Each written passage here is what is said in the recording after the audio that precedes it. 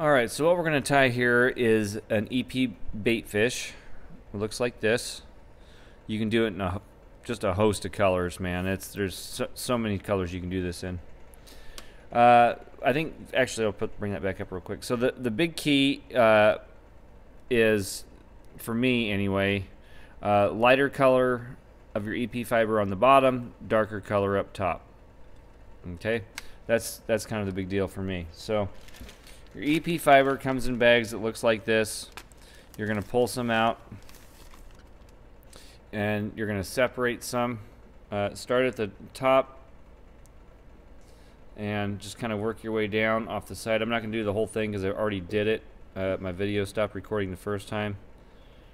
So anyway, so to do one, you're going to eye pull. You figure out what you need. I'm going to pull about this amount off the side all the way down.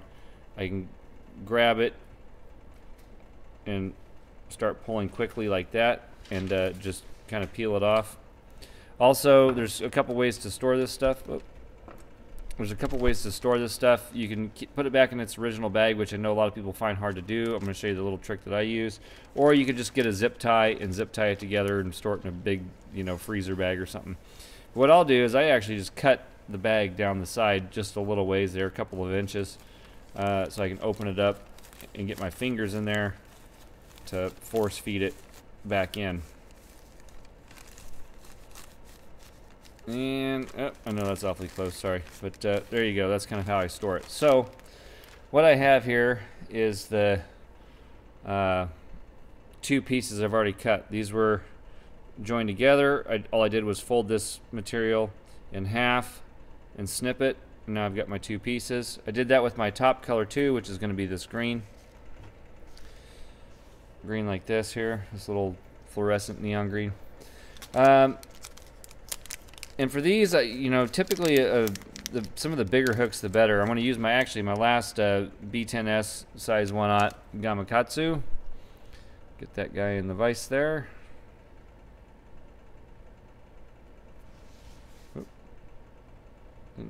There we go. And I'm also going to be using, as I do for most of my streamers, GSP. This size is 100. So I'm just going to start kind of up towards the front and just work your way back. Now this GSP can be slippery, so getting it started can be a little tricky. And you need some really sharp scissors to cut it.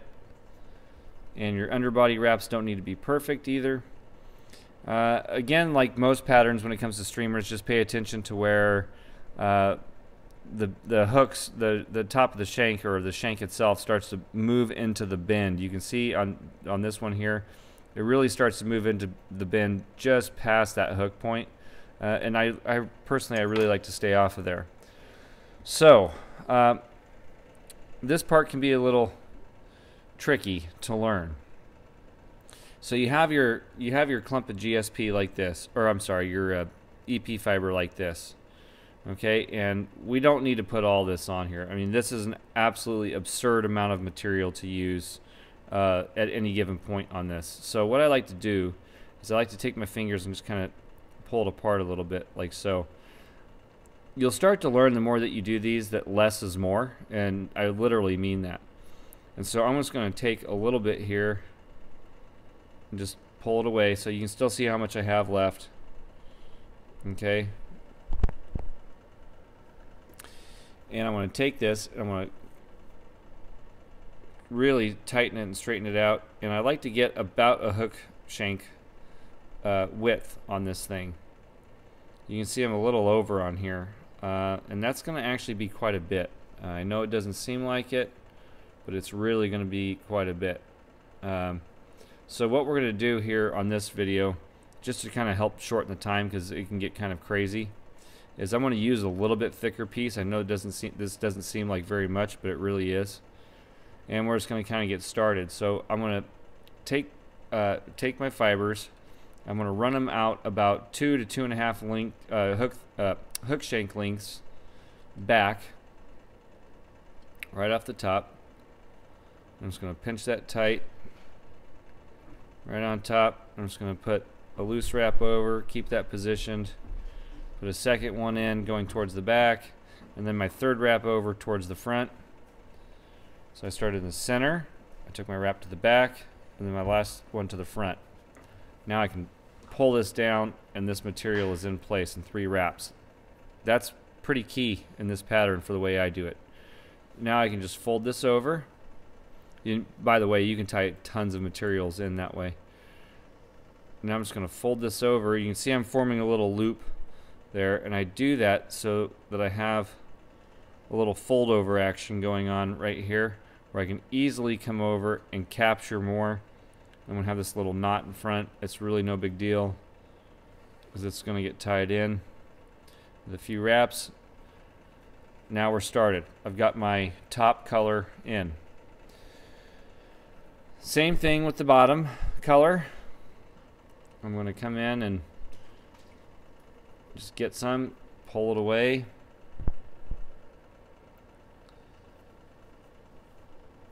And I want to have it about the width of my hook shank. Now there's 2 ways to do this. You can just take the whole lot and bring it in on the side like so. Put a wrap in, fold it over, put a wrap in. You can do it that way, or you can invert your vise, and then you can just kind of pinch it and fold it and just push it through and feed it through.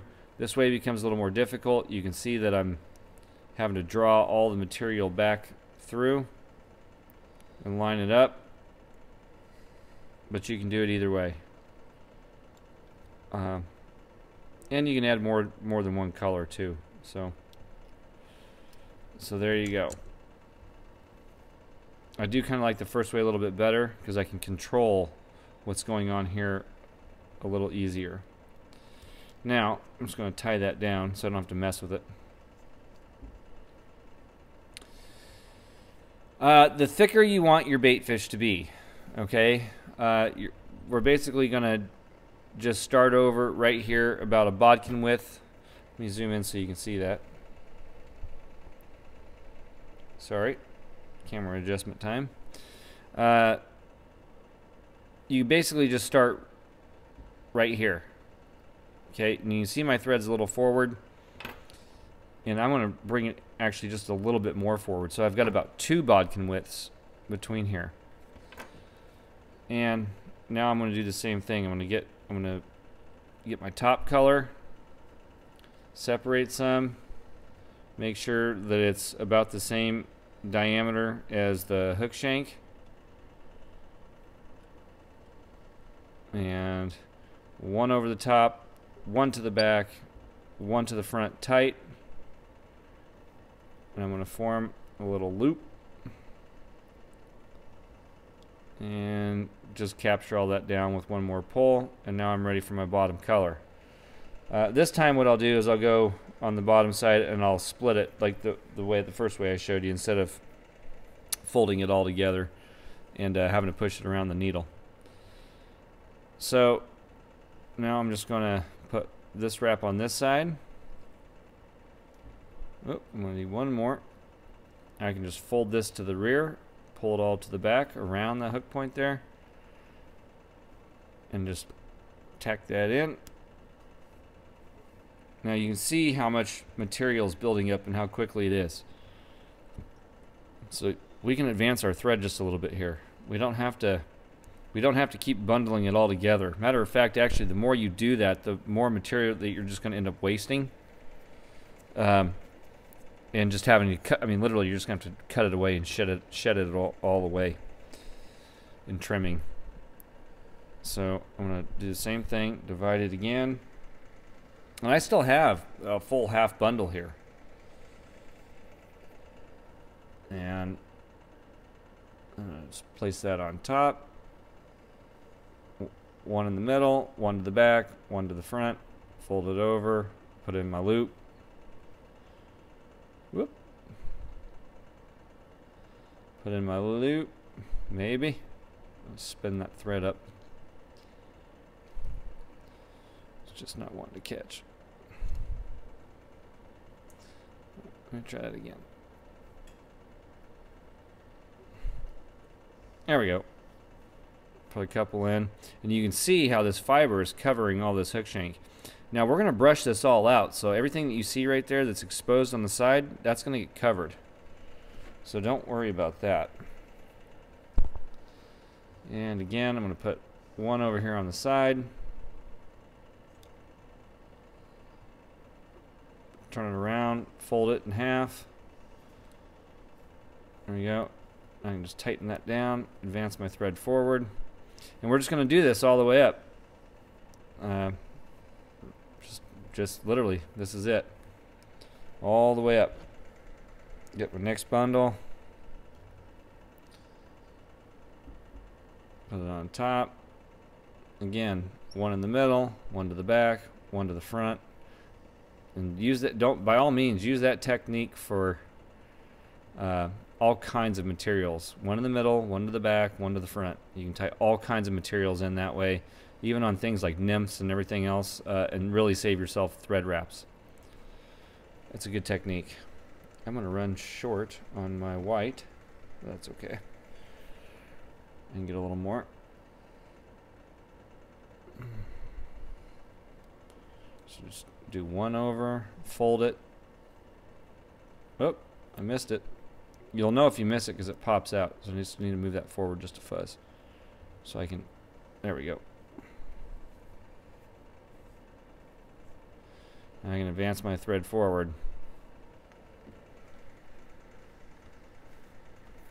And the next batch, the more you do it, you'll know basically how much you need to pull off. One in the middle, one to the back, one to the front. Make a loop, fold.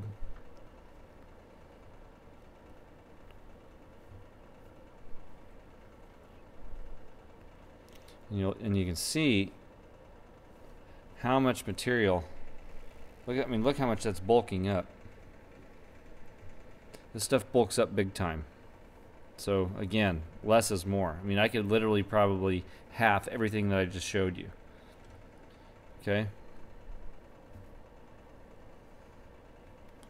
And tie that down. You can also put little thread dams in front, kind of like so, and just build that up to help that pop open if you want until your desired length. And again, I'm going to do one on this side. Do a wrap over. I'm going to have to do two. It's getting a little squiggly on me, squiggly. There we go. Rush it to the back. Advance my thread forward. So I really need,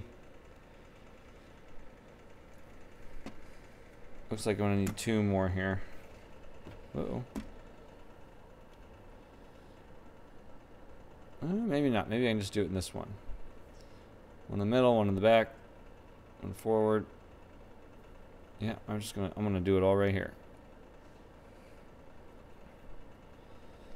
All right. And one on the side, do two over.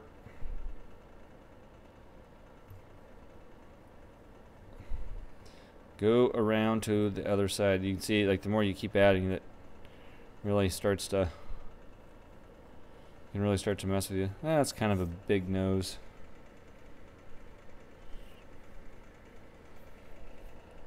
So I'm gonna add one more, so it's not quite so big.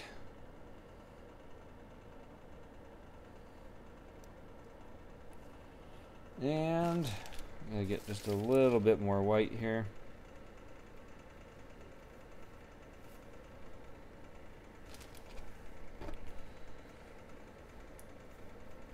So you gotta fold it over, cut it in half, two bundles.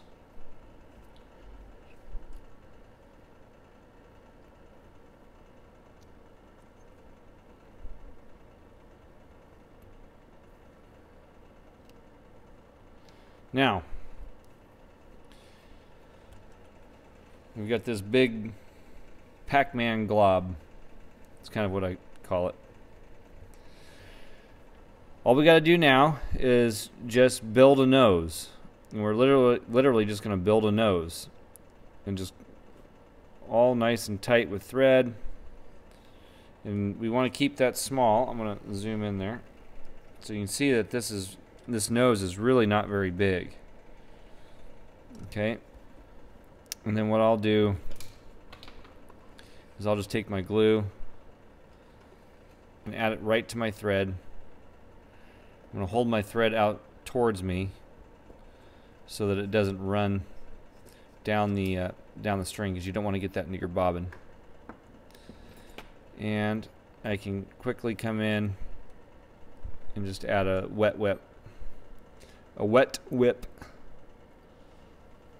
First time I heard that somebody call it that was Charlie Craven, which I thought was like, hey, you know what? That's a pretty cool name.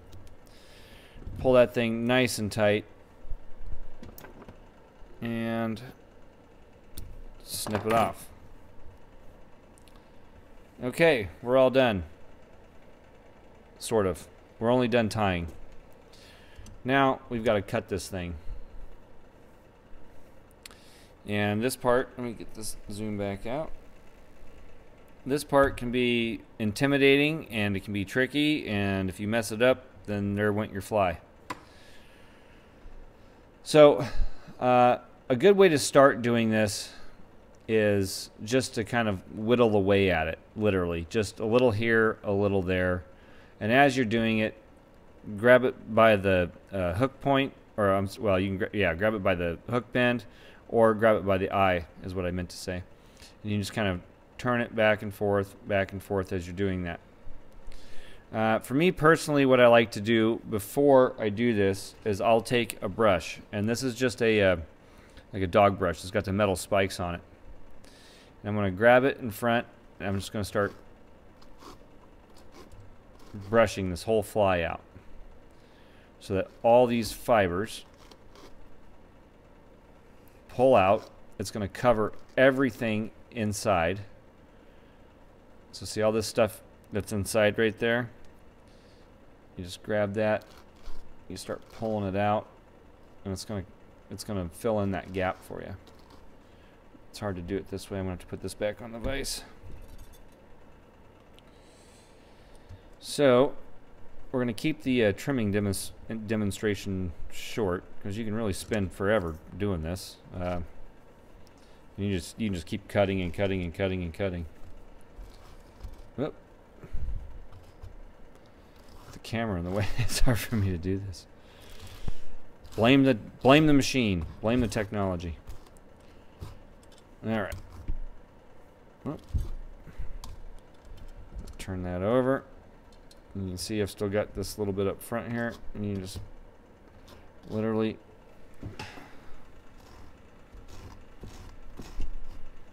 oops, sorry. Busting up the camera's angle there.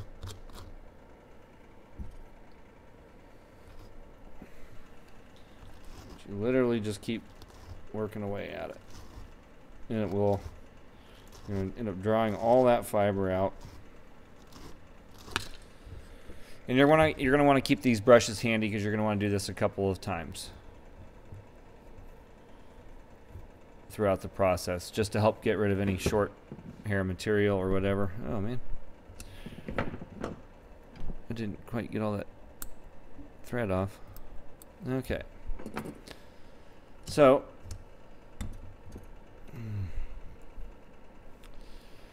what I like to do is I like to actually kind of cut it to this profile. And I'm not going to do a full cutting demonstration here, I don't think, because, you know, it takes some time, because you want to keep maneuvering it around, looking at the back, looking at the underbelly, so that it keeps this rounded and nicely shaped profile. And it can take a little time. You know, I don't want you guys aren't interested in watching me cut this thing for 15 minutes, I'm sure, which can frequently happen. So we're just going to give you the short tutorial. What I like to do is I like to turn around and kind of cut from the back. I find out that I kind of get better results more quickly that way. And the first thing I do is I come in and just kind of trim out all this, you know, straggly hair.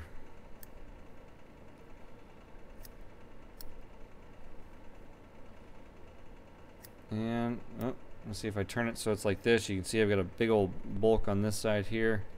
I know it looks white. It's really not. You saw that it was green. So you want to shape this thing from all sides. Okay, and when it's in the water, it's going to compress a little bit, but not a super amount, okay? So you can see I'm kind of getting my tail in there, and I'm just going to come in and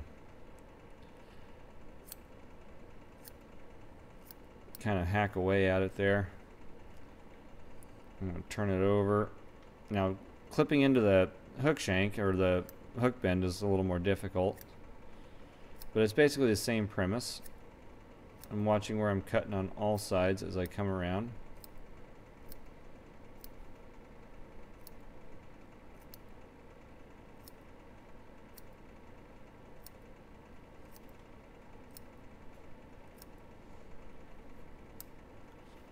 And if you're not sure, don't make the snip. You can draw some fibers back out and take a look.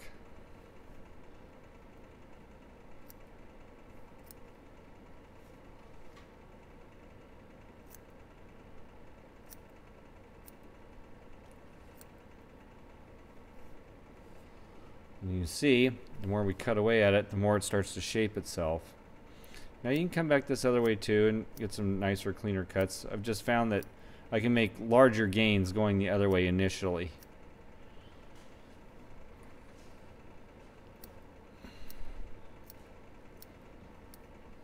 And we're going to add a little bit more belly to this. See, now you can kind of grab it and start pulling it. So say you're going after to imitate like a sunfish or something, then you're going to want this big fat profile like that, just like a sunfish has. If you're doing something saltwater, you know, you can shape this to imitate whatever you know, saltwater baitfish that look that you're going for. So you can just kind of keep going at it, and you can literally do this like all day. Like, just whittle away at it until you get the profile. Then you get it back here, and you start to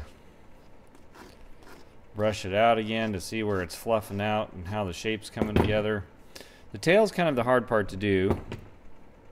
So every time you brush it out a little bit, you'll see that more stuff comes up like that, and you're like, oh, hey, I gotta kind of trim that tail back in there. And that's really, I mean, this is really it as far as that's concerned. Oh, sorry, I'm out of camera. I can kind of draw that together, see how it looks on the other side. You know, it's starting to look pretty good. I kind of want to get right into that hook point though, so that hook point is exposed.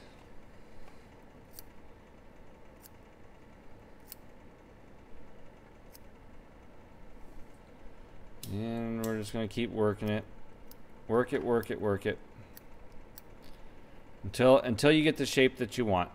Okay? So I'm not going to sit here and cut this whole shape in. I'll be here for another 10 minutes, and nobody wants to watch that.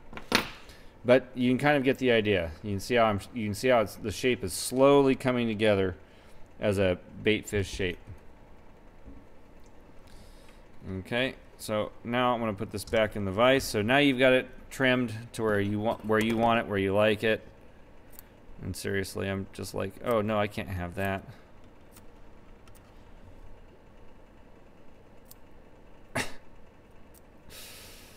Once you start hacking away at this, you will understand my dilemma right now, which is kind of funny.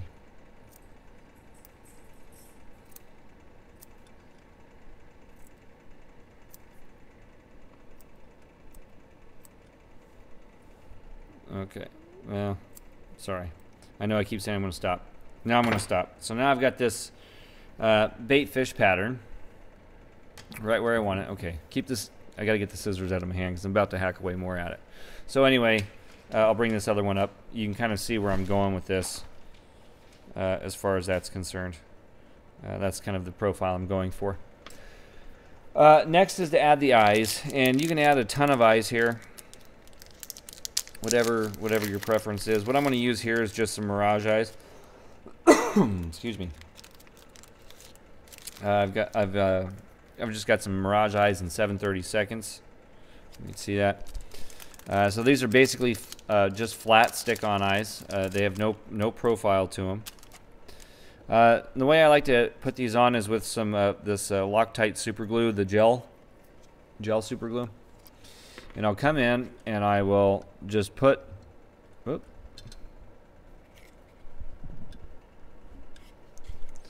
I turn my vise on the side and I'll put a dab of super glue right where I want the eyeball. I don't know if yeah, you can't see that, but right where I want my eyeball, right there.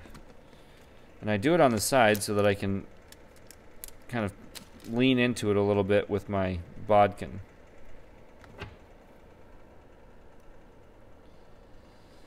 And I'll just put that eye on my bodkin and set it where I want it, push down, and that's it. You can also you could use UV resin and dab UV resin on the top of this, and then have that UV resin just bleed into the fiber a little bit. You can totally do that too, just for some extra protection. And then I'm going to do the same thing right here. You got to kind of line it up to make sure that you're in the same spot, which is a little difficult for me to show you on camera. Maybe I can do another video on how to line your eyes up. And I'll just get my other one.